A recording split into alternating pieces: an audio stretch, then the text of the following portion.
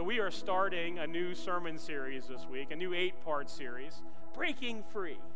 We're looking at the book of Exodus as we look through this series of these 8 weeks. And we basically said that, there are many things that the people at the time in Exodus were bound in slavery to the Egyptians, the nation of Israel, and they were looking to break free, and that's really the essence of what was happening in that old story. But it's moments here that as we look at this over these next 8 parts, that we learn to break free from the bondage that many of us find ourselves in captivity now, in the captivity of various sins. So you can take a story that's from the Old Testament, and so many people say, we don't have to look at that. Oh, yes, we do.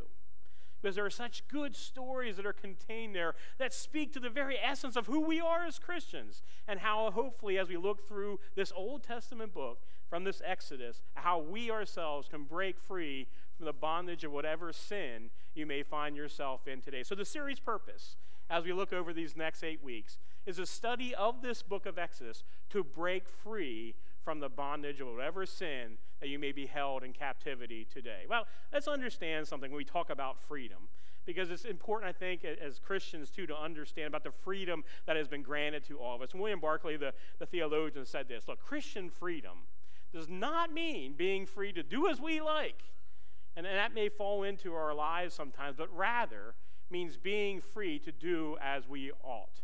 What does that basically mean? Meaning that if God has set us free, then it's so important to tell others about his greatness, about how great he is in changing and developing and moving in our lives in powerful ways.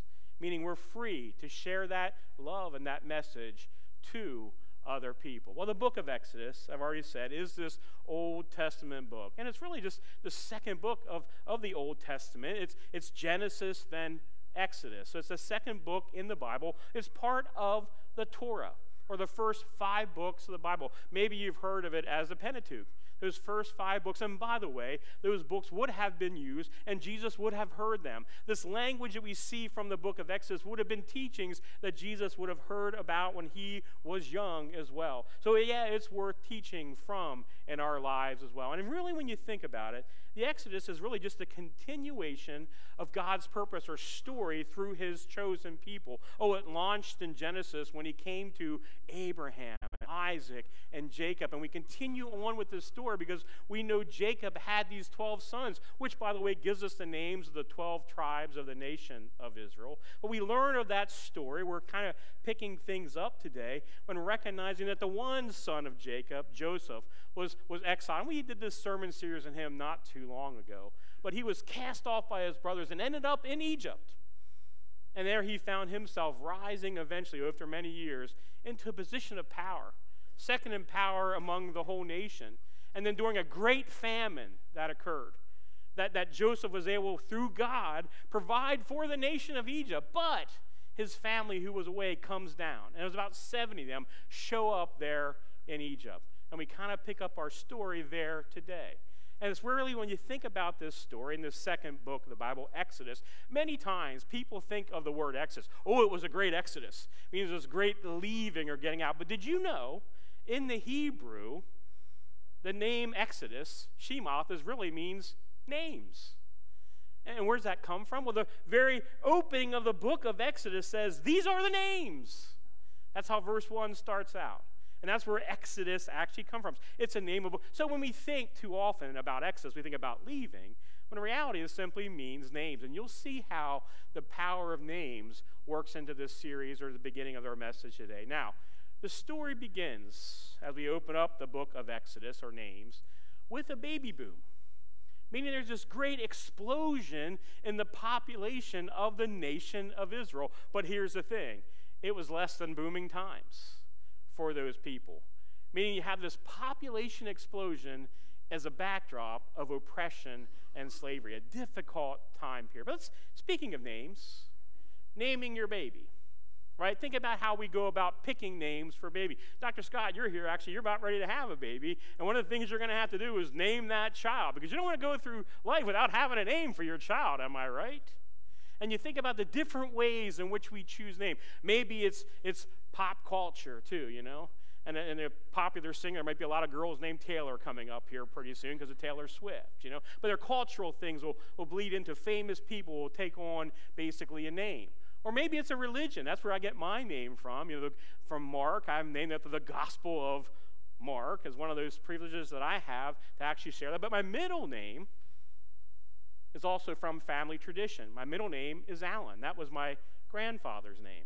So Mark Allen. I have a mix of not only my religious heritage, but also my family tradition. Maybe your names also have those middle name or some of the name that stands back into family history. My twin brother, he has the middle name Elwood. Now, his son's back there today. But that's one word that he doesn't like to use. But that was a family name that was given. And some of those names we like to kind of leave back there in history too, but they sometimes follow with generation as well. But there is that intention, and maybe it's cultural heritage or location, when picking the name of a baby. Well, since the book of Exodus means names, we're going to look a little bit closer at names today. So I invite all of you to follow along on the screen, use your pew Bibles, or simply use your smartphones as well.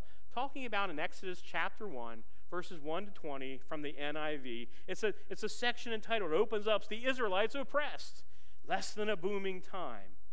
These are the names of the sons of Israel who went to Egypt with Jacob. Remember I talked about that?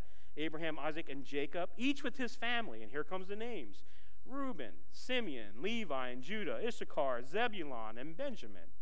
Dan and Naphtali, Gad, and Asher. The descendants of Jacob numbered 70 in all. That's what started out. Joseph was already in Egypt. That was the brother that was there we talked about that rose into a place of prominence to help the people during a difficult time. Now in verse 6, now Joseph and all his brothers and all that generation died. So we're moving along here in the story. But the Israelites were exceedingly fruitful. They multiplied greatly. That's that baby boom. Increased in numbers and became so numerous that the land was filled with them. Then a new king, to whom Joseph meant nothing. Let's pause there for a second. Let's think about that. Isn't that something? There you have Joseph, who rose the second in all of command, a great famine over the land, which would have meant the destruction of Egypt. But this man, Joseph, rises and finds by God's power and his divine path, shows them how to survive. And they do that. 7 years of plenty, followed by the 7 years of famine. It's through Joseph. He saves that nation. But here we go. After they're all dead, what happens? The new king, Joseph meant nothing. Isn't that something about our history? We just celebrated June 6th. The celebration of D-Day, right? Normandy invasion. And watching the few veterans that are alive are over 100 years old. How is it possible that soon before we know it, we won't remember anything about it? But here we have a situation where the past history was not remembered any longer. And the name Joseph meant nothing. Well, that's the person, this new king, came to power in Egypt. Then he says in verse 9, "Look," he said to his people, "the Israelites have become far too numerous for us. Come, we must deal shrewdly with them, or they will become even more numerous." And then look at this thought process. "And if war breaks out, we'll join our enemies." Why? Why would he think that? Isn't that interesting? A skewed vision of what history was all about. And he simply says that, if war breaks out, they're going to join our enemies. Why not? Why would they not fight with them? But instead, he believes they'll fight with their enemies. And they'll fight against us and leave the country. So here's what he did. So they put slave masters over them to oppress them with forced labor. That's that difficult time. And they built Pithom and Ramesses and store cities for Pharaoh. But the more they were oppressed, the more they multiplied and spread. So you hear what we were saying about the baby boom was happening, even though it was not booming times for them. So the Egyptians came to dread the Israelites and worked them ruthlessly. They made their lives bitter with harsh labor and brick and mortar and with all kinds of work in the fields. And all their harsh labor, the Egyptians worked them ruthlessly. The king of Egypt said to the Hebrew midwives, whose names, there's the names things, were Shiphrah and Puah, "When you are helping the Hebrew women during childbirth on the delivery stool, if you see that the baby is a boy, kill him." What? "But if it's a girl, let her live." This is where it's better to be a girl than a boy. But think about that. Think about what's happening here. Not only do we have this oppressive, burden on the Israel nation, now it's about killing and murder of the children. The midwives, however, feared God and did not do what the king of Egypt had told them to do. They let the boys live. Then the king of Egypt summoned the midwives and asked them, "Why have you done this? Why have you let the boys live?" The midwives answered Pharaoh, "Hebrew women are not like the Egyptian women. They are vigorous and give birth before the midwives arrive." So God was kind to the midwives, and the people increased, there again, population boom, and became even more numerous. And because the midwives feared God, he gave them families of their own.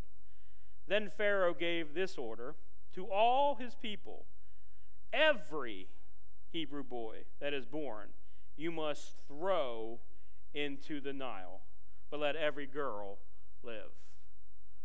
Now I give that whole first chapter, and we're done through chapter 1 already. We're looking at chapter 2 today as well.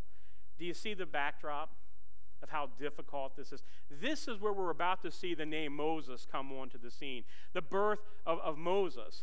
But understand that the backdrop to which Moses is born into is a very difficult time, very traumatic. I mean, think about that. The people he's being born into are slaves, greatly oppressed, hardly worked. And if you look at some of the studies of this Exodus type series and you see some of the words in here, it kind of goes off in the deeper level to say the people were almost done with God. They just couldn't take it anymore. They were beat down so low, so oppressed and so hurt. There's all this trauma that happens. And then, the babies that are born, if it's a male, put it to death. Could you imagine that? You wouldn't think during a population explosion, when we think about baby boomers, we think of good, prosperous time. But this population is growing in the midst of great oppression and trauma. Which leads me to today's message title: Freedom from Early Life Trauma. Now, I got to tell you, to be completely full disclosure, when the Lord kind of gave me as to kind of how to do this chapter and these two chapters, I'm like, Lord, this is a little difficult. This is a little hard. And this may require us to go to places that we don't want to go to. But then the Lord said, but you got to, Mark. You got to share what you've kind of been said or been told to you. So we're going to look at this trauma that happens, what Moses is born into. So Exodus chapter 2, the birth of Moses. That's the backdrop for it. So in this second chapter, now a man of the tribe of Levi married a Levite woman. Interesting enough, the parents are not given their names here. Odd, isn't it? And she became pregnant and gave birth to a son. When she saw that he was a fine child, she hid him for 3 months. So the first 3 months of Moses' life is not going around baby showers and going to see people. It's in hiding. That's how he began his life. But when she could hide him no longer, she got a piper's basket for him and coated it with tar and pitch. The only time it's kind of mentioned like that in Genesis when it talks about the ark. So she makes this little ark, this little basket, and places the child in it and puts it among the reeds along the bank of the Nile. Meaning what? She's putting him out into the river, out into the Nile.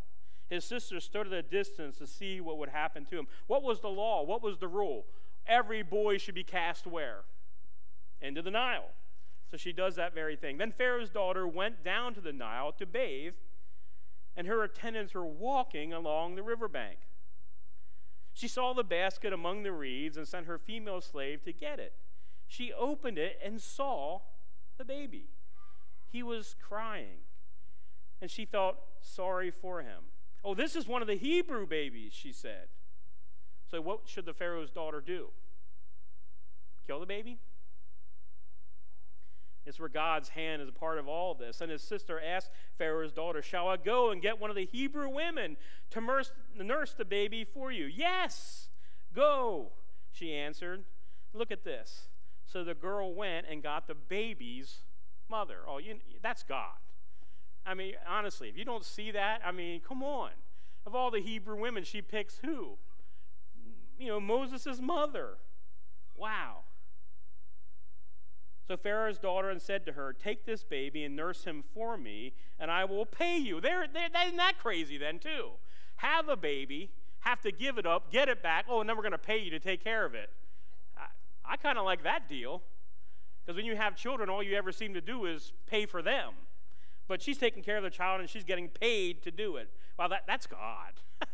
I mean, I look at that and think, boy, that's all it can be. Now, when the child grew older, she took him to Pharaoh's daughter, and he became her son. She named him. There's the naming. She named him Moses, saying, I drew him out of the water. Now let's just stop there for a minute. Consider the trauma here going on. Moses' birth occurred, as we already said, in the height of oppression, fear, and death. This is difficult time. This is how Moses is brought on the scene.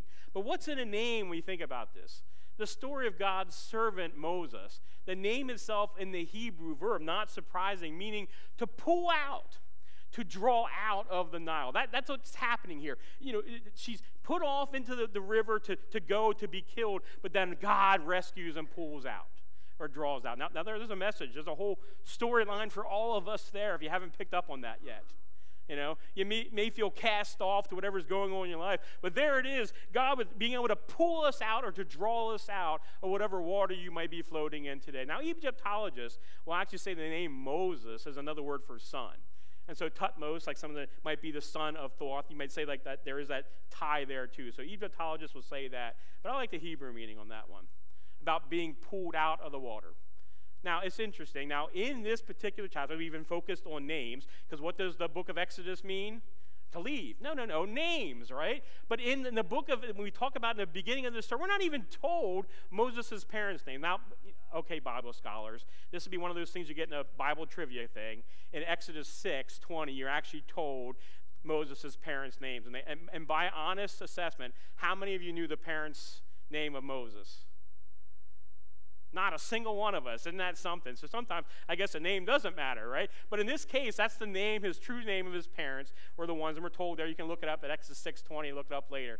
But Moses was hidden for 3 months, kind of kept hidden from all the oppression and difficulty that was going on. Now, in desperation, his mother threw him in the Nile, which is the literal sense of the law.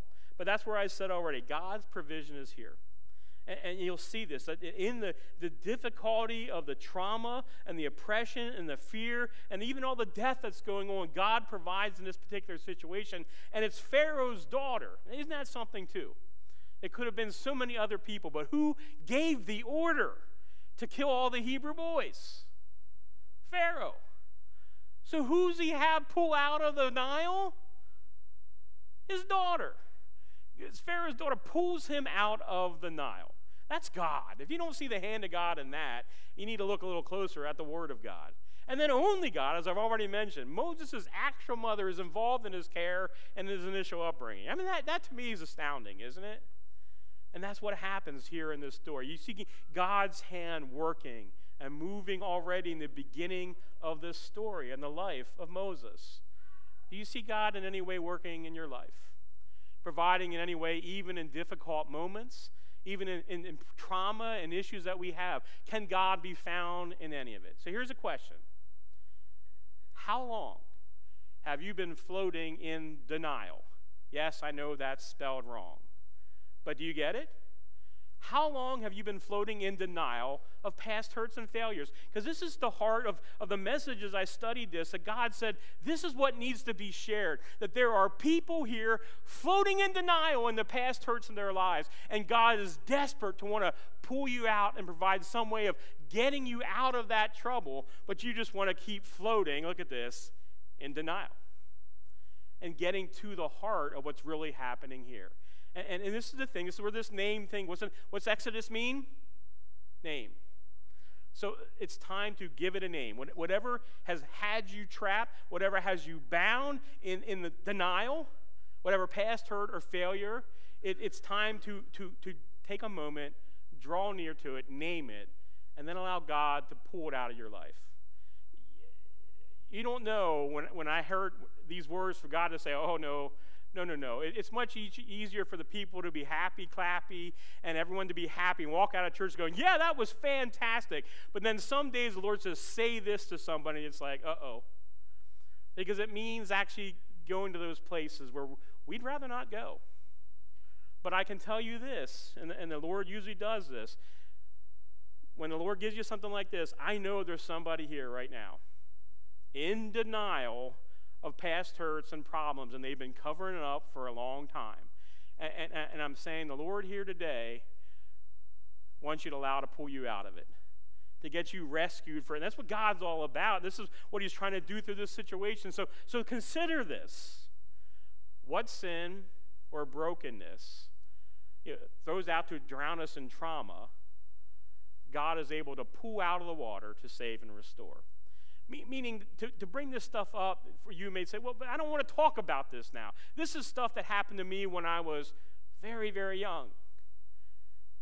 Let it there. But God's saying it's time to bring it out and pull it out to save and restore. It's interesting. I've even read a book before about leading out of our dark side. We can even take our lives and have something so negative to us that causes us to be extremely successful in life, but it's led from our dark side. I mean, I don't want to ever act like that. Have you ever said that? I don't want to act like my dad, or I don't want to act like my mom, or how bad it was growing up, or whatever trauma I experienced. I don't want to live like that. And then they'll live in such a way, but it's really because they've never really addressed it. They've never allowed God to pull them out of denial and save and restore them in their lives. So look at this. And this is why I say all this. This is what kind of came to me. Moses lives with the trauma for 40 years. And he's raised where? Who's he a family member of? Pharaoh. You don't get, it'd be like saying, you're now a member of the President of the United States, or you live with them, the most highest powerful. Guess what? People are going to know who you are. So you're going to be famous. You're going to have great wealth. You're going to probably have the best opportunity for education and fame. But here's the thing that's interesting. Raised in those things, and that is the emphasis for so many people. Even graduates, you need to hear this today. That you may be raised to get wealth, get a job where you make the most money, seek the greatest education. Those are good things, yes, and fame, but does it really provide where you may be? Because here's the thing, such a life, as good as it may be, provides no real healing. And if God may be speaking to someone today saying, it's time for you to get out of denial and be pulled from whatever it is to be saved and restored. Oh, if you give that to God, there's so much more he's able to do with those lives. His identity, Moses, you think would be rooted all in the nation of Egypt, because right there, he got all the money and fame and education because of the Egyptians. You'd think he would identify with them, but who does he end up identifying with? The Israelites, the nation. You don't believe me? And this is a pondering point as we think about it. This is for myself too. Why do so many live a life in Egypt, or their sin, masking their identity chosen by God? It's interesting, and as we're going to move into the adulthood of Moses here very quickly. 40 years pass by. As a pastor, you don't think this is a big thing? So many times in counseling and talking with people, do you know what holds them back, or what people struggle with the most, is something that happened to them when they were a child? You don't think that trauma sticks with you and as I thought about it and said it in the first service, I hadn't thought about it until then, was that, even in child abuse situations, and something as difficult as sexual abuse, how often people who were abused become abusers. It's like they don't ever allow it to be addressed or taken care of. And so, therefore, they spend their time living in Egypt, living in the sin, even if they try their best to mask it and hold up. One of the things I love about the story of Exodus, and I love it, is that the people, even when they get out of Egypt and they finally break free, when something difficult comes away, what are they saying? It was better back in Egypt. It was better back there. And I'll say, can I confess this to you as a pastor today? There are times as a pastor when I go through listening to people and listening to their traumas and difficult moments where it's like, man, it was a heck of a lot easier at Hershey being an accountant, sitting there working on numbers and dealing with that as opposed to people's problems. And I catch myself, man, Pastor Mark, you sound like who? The Israelites. It was better back in Egypt. And so we all can even be guilty of that, even find ourselves drawn into that very trap. And so the purpose in this series is to break free from that, allow to be delivered from it, whatever sin it is, and get us beyond that. that our identity that's chosen in God. So let's see what happens here, because this is important. The rest of chapter 2. Moses flees to Midian. How does he get there? Now look, one day, just to see if all this trauma is out of his life. One day, after Moses had grown up, meaning he's got it all figured out now, right? Once you grow up, you have it all figured out. You got it all figured out now? Well, at least you pretend to. You hide behind all your success and everything else, and you think you have it all together.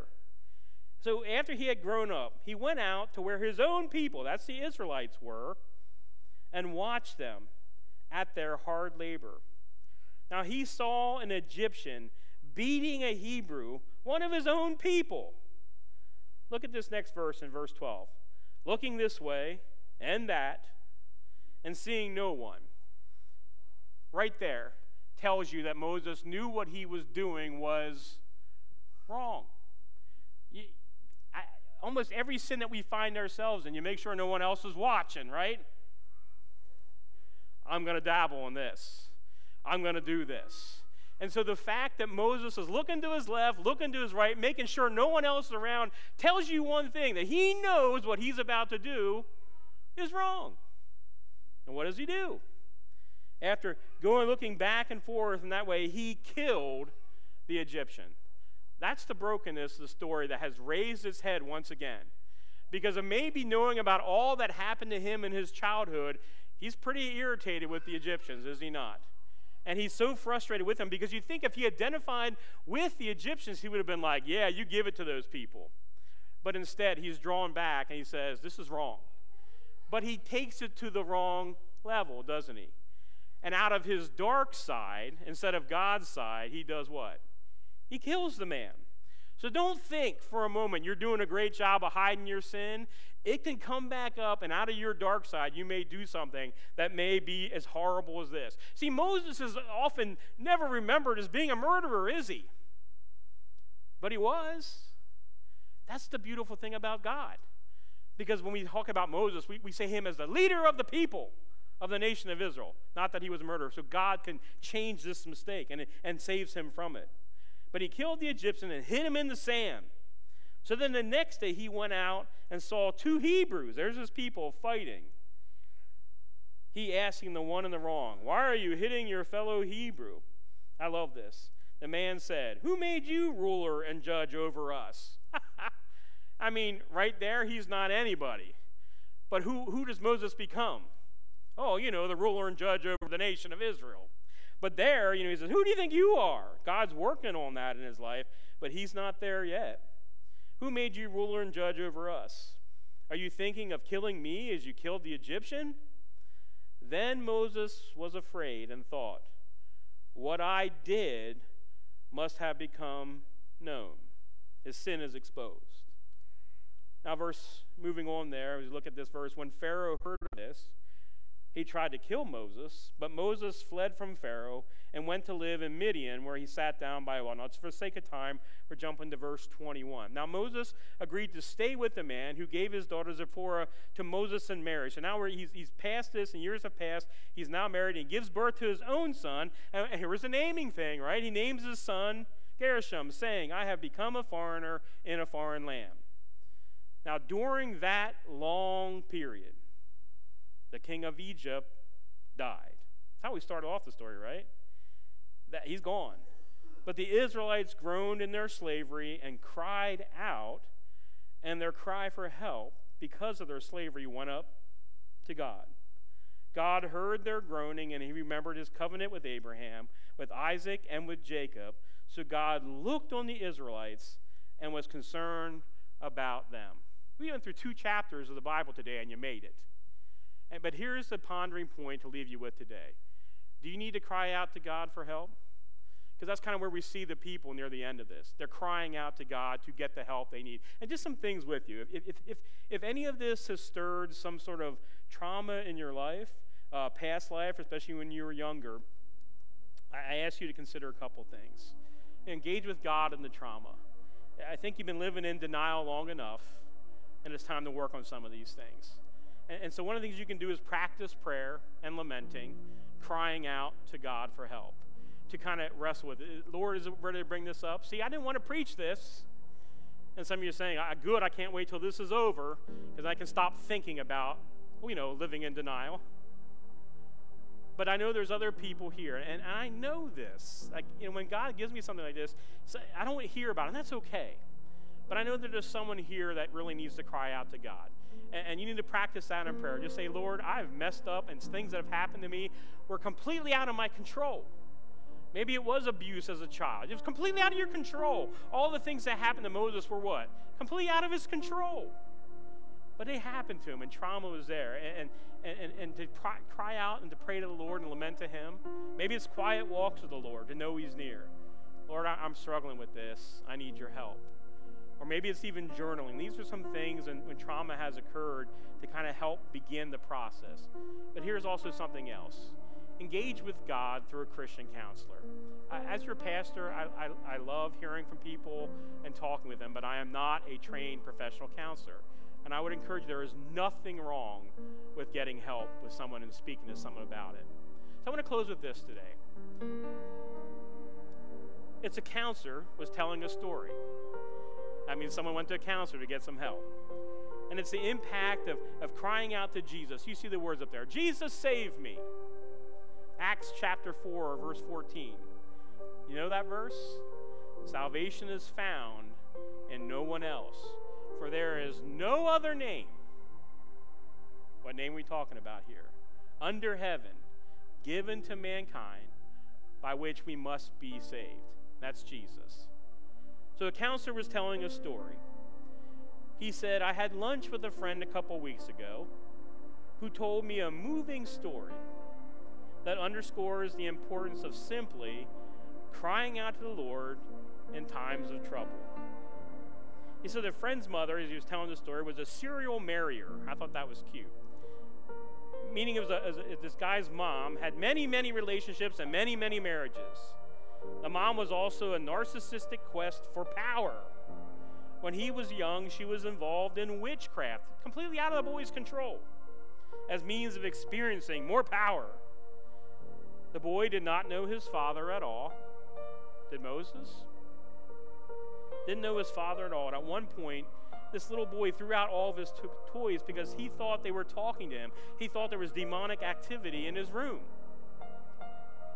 Now, his mom did occasionally go to church, so the boy had some awareness of Jesus.